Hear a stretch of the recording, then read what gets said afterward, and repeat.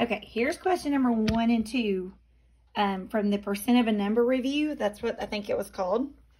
Okay, so we talked about in class last week that these problems were going to do part over whole equals percent out of 100. Okay, so 45% of 60. This is our whole. I know my arm's probably in your way. Okay, that's our whole. Another way you could look at it, I know years ago and when I was in school, we did is over of equals percent out of 100. Okay, so the of or of 60, that's your whole. That's your whole group. So we make a proportion. We're going to put 60 on the bottom. And then the 45%, that's your percent out of 100. So make that equal to 45 out of 100. Okay, so I tell my students, look at what you know. Like we know the two bottom numbers. Look to see if there's anything like 60 times anything that will give you 100, but that doesn't work. There's nothing 60 times anything that will give you 100. So if you simplify this fraction, you can find something that will usually work. All right, so 45 and 100 are both multiples of 5. So I can divide them both by 5. Simplifying this fraction. And that fraction came from the percent. Percent out of 100, 45%.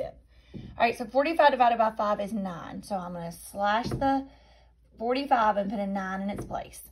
100 divided by 5 is 20. So I'm going to slash that and put a 20 in its place. Now when I do that, and I look at 20 and 60, there's a relationship there. Like I can multiply times 3. And whatever you do to the bottom, you can do to the top. Times 3, 9 times 3 is 27. So 27 is your answer. And there's lots of different ways you can do these math problems.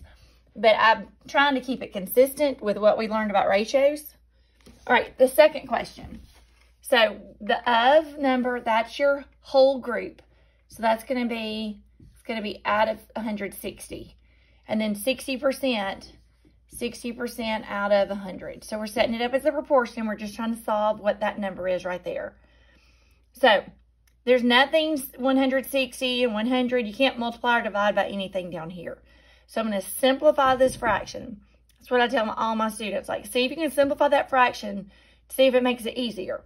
So both of these will divide by 10. They'll also divide by 20, but 10 is actually easier on this one.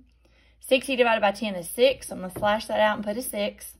100 divided by 10 is 10. Slash that and I'm going to put a 10. So now I've got 6/10 instead of 60 out of 100. Now if I look at this relationship, 10 times 16 is 160.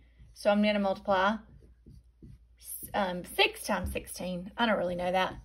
Actually, I do now because I've done this problem like 5 times today. But anyway, 6 times 6 is 36.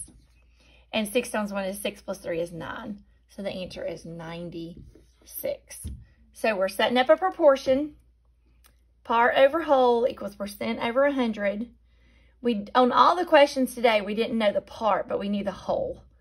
See if something will multiply, if it won't simplify this fraction, and then see if you can find something that multiplies and do the same thing to the top that you did to the bottom. Okay, let me know if that doesn't help, and I will send something else.